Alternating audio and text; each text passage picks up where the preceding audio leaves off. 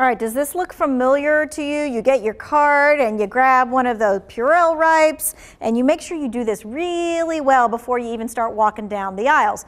Does it actually make a difference? Well, our news partners got answers from a doctor.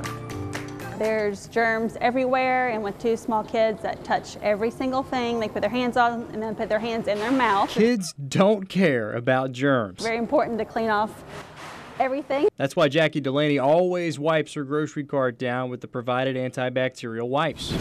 But what about what's inside this Purell stand here next to the carts? Let's find out.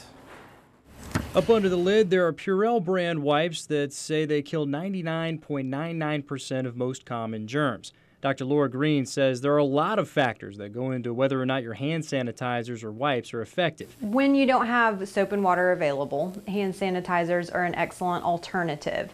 What you're looking for in your hand wipes or your hand sanitizer is for an alcohol content of 60% or higher. She says wiping the grocery carts will help, especially on plastic handles, which can harbor more germs because they're more porous.